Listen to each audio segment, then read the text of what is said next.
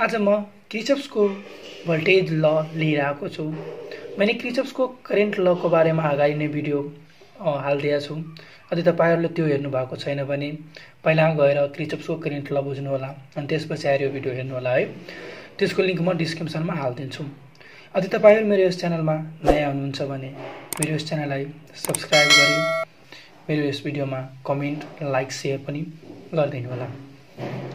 ल यो ढिलो नगरिकन यो भिडियो स्टार्ट गरौँ। यदि तपाईहरुले यसको बारेमा राम्ररी बुझ्न चाहनुहुन्छ भने एक सेकेन्ड पनि स्किप नगरिकन राम्ररी हेर्नु होला है, सुरुदेखि अन्तिमसम्म। त किर्चहोफ्सको भोल्टेज ल। अब किर्चहोफ्सको भोल्टेज ल यसलाई किर्चहोफ्सको सेकेन्ड ल पनि भनिन्छ र सर्टकटमा यसलाई केभीएल किर्चहोफ्स भोल्टेज ल केभीएल ल पनि भनिन्छ।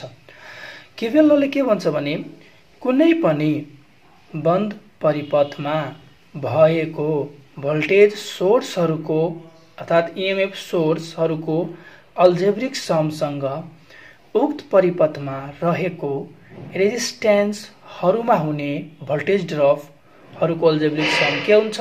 बराबर हुन्छ। किर्चहोफ्स सेकेन्ड ल के भनिरहेछ? कुनै पनि जुनसुकै होस्, जुनसुकै इलेक्ट्रिकल सर्किट, कुनै पनि इलेक्ट्रिकल सर्किटमा के छ भने यदि त्यसको क्लोज लूप छ भने, क्लोज सर्किट छ भने त्यसमा भएको सप्लाई सोर्सहरुको अल्जेब्रिक सम र त्यसमा भएको रेजिस्टेन्स अर्थात रेजिस्टरहरुमा हुने भोल्टेज ड्रपहरु के हुन्छ? इक्वल हुन्छ। यसको लागि एउटा फिगर म ड्रा गरिरहेको छु, ध्यान दिएर यहाँ हेर्नु होला है। यो एउटा रेजिस्टर R1, यो R2 र यो R3 सप्लाई सोर्स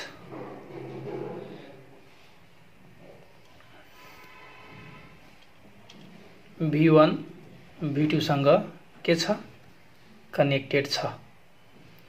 यो होल सर्किट के भयो? क्लोज सर्किट भयो। यो R1 भयो, यो R2 र यो R3 र यहाँ बगिरहेको करेन्ट IT, यो होल IT है। ल माथिको चित्रमा तीनवटा रेजिस्टेन्स R1, R2, R3 सिरिजमा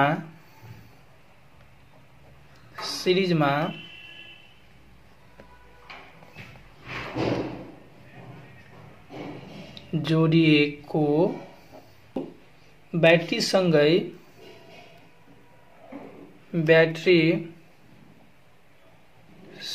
यो दुईटा ब्याट्री सँगै के छ?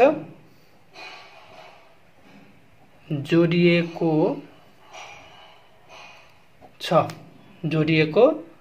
छ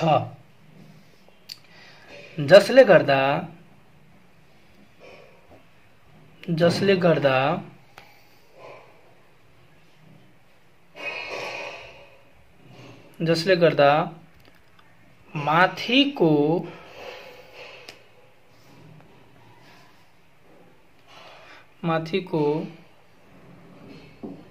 चित्रमा दिएको परिपथ के हो? बन्द परिपथ छ। यो तीनटै यो ब्याट्री V1 V2 सँग सिरिजमा छ र क्लोज लूप बनाएको छ। यो के छ? तीनटै एकअर्कासँग सिरिजमा जोडेर पनि के छ? बन्द परिपथ बनाएको छ।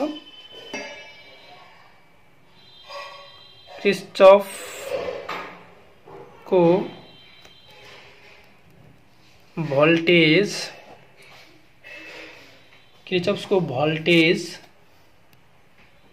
नियम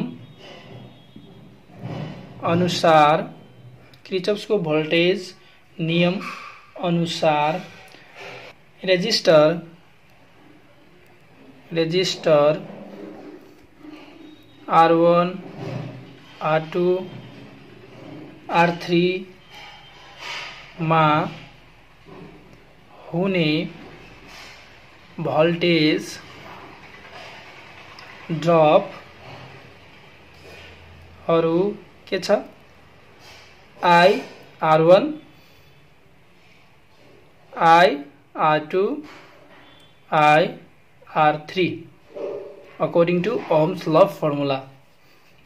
Ohm's law को फर्मुला जुन छ नि V = IR त्यो हिसाबले है को योगफल बराबर बैटरी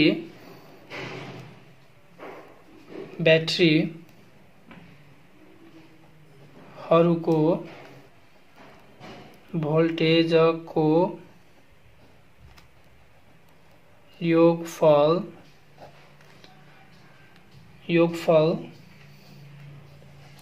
हुन्छ। ड्रपहरु I1 IR1 IR2 IR3 को योगफल बराबर ब्याट्रीहरुको भोल्टेजको योगफल हुन्छ। अब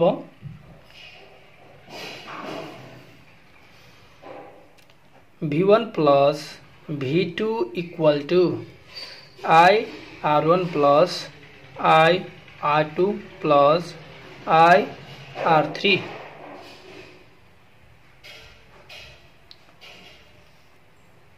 V1 plus V2 यो मा के छ I कमन छ R1 plus R2 plus R3 यो को भयो किर्चहोफ्स को भोल्टेज ल के भना थियो कि सप्लाई सोर्सहरु यसमा दुईटा सप्लाई सोर्स छ चारवटा पनि हुन सक्छ जतिवटा पनि हामीले जोड्न सक्छौं दुईटा सप्लाई सोर्स छ यसको अल्जेब्रिक सम र त्यसमा भएको रेसिस्टरहरुमा भएको भोल्टेज ड्रपहरुको योगफलसँग के छ बराबर हुन्छ वा शून्य हुन्छ त्यसलाई नै के भन्छ किर्चहोफ्स भोल्टेज ल किर्चहोफ्स को voltage law conservation of energy सँग रिलेटेड छ। अब यसलाई एउटा सर्किटद्वारा हेरौं कि वास्तवमा बराबर हुन्छ कि हुँदैन एउटा लूपमा बन्द परिपथमा जोडिएको सप्लाई सोर्सहरुको योगफलसँग त्यस सर्किटमा भएको रेसिस्टेन्सहरुमा भएको भोल्टेज ड्रपहरुको योगफलसँग मान्नु यो सर्किटको R1 5 ohm R2 = 10 ohm and R3 = 15 ohm छ। अब यो सर्किटको करेन्ट यो V1 = 24 volt and V2 = 12 volt and V2 = 12 volt। अब V1 plus V2 = 12 plus 12 volt = 24 volt भयो। यो बन्द परिपथमा सप्लाई सोर्स बाट गएको भोल्टेज टोटल कति भयो 24 volt र रेजिस्टेन्स टोटल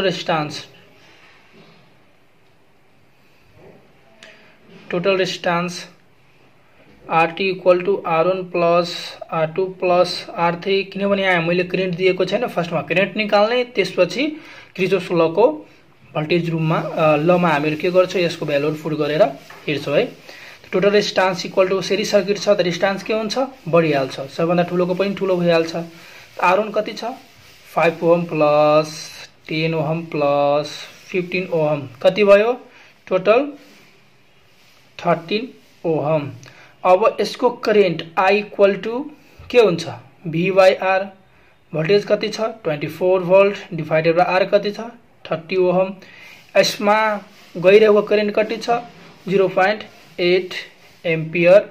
यो सर्किट भरि के छ करेन्ट यति बगिरहेको छ। अब के गर्ने R1 मा भएको भोल्टेज ड्रप रेसिस्टर R1 मा हुने भोल्टेज ड्रप फर्स्टमा निकाल्नु पर्छ V1 = I R1 हैन I R1 I कति छ 0.8 इन्टु R1 कति छ R1 छ 5 ओम यो कति भयो 4 भोल्ट अर्थात R1 रेसिस्टरमा 4 भोल्ट ड्रप भइरहेछ र रेसिस्टर R2 मा हुने भोल्टेज ड्रप यसलाई V2 मानिहालौ V2 कति छ I R2 अब यो सिरिज सर्किट भएको कारणले गर्दाखेरि यसमा बग्ने करेन्ट चाहे करेन्टको बाटो के छ एउटै छ सबैमा करेन्ट के हुन्छ 0.8 एम्पियर नै हुन्छ अब R2 को रेजिस्टेन्स कति छ 10 त्यसमा कति भोल्टेज ड्रप भयो 8 भोल्ट त्यसपछि रेसिस्टर R3 मा हुने भोल्टेज ड्रप भनेलाई V3 कति छ IR3 करेन्ट को value same 0.8 into Om R3 को रेसिस्टर को भ्यालु कति छ 15 ओम टोटल कति भयो अब यसको आन्सर 12 भोल्ट त according two Kirchhoffs voltage law V1 plus V2 equal to IR1 plus IR2 plus IR3 यसको भ्यालु कति छ V1 plus V2 को पहिला हालौ 12 volt plus 12 volt equal to यसमा भएको voltage drop IR1 4 volt plus IR2 8 volt plus IR3 12 volt यो 24 volt equal to 8 र 4 12 and 12 यो 24 भोल्ट एउटा लूपमा एउटा बन्ड नेटवर्कमा बन्ड परिपथमा भएको सप्लाई सोर्सहरुको अल्जेब्रिक सम यो दुईटाको अल्जेब्रिक सम 24 भोल्ट थियो र यसमा भएको रेसिस्टरहरुमा यस सर्किटमा भएको रेसिस्टरहरुमा भएको भोल्टेज ड्रपहरुको अल्जेब्रिक सम के छ जहिले नै सप्लाई सोर्ससँग बराबर हुन्छ जुन एउटा एक्जाम्पलबाट पनि हामीहरुले हेर्यौ यही हो Kirchhoffs voltage law तर यो खास गरेर कन्जर्भेसन अफ मैले माथि नै भनिदिए कि कन्जर्भेसन अफ के छ एनर्जी सँग रिलेटेड छ आजको लागि यति नै यो भिडियो मेरो तपाईहरुलाई कस्तो लाग्यो प्लिज कमेन्ट सेक्सनमा गएर कमेन्ट गर्नु होला साथै मेरो यस भिडियोलाई लाइक एन्ड शेयर पनि गरिदिनु होला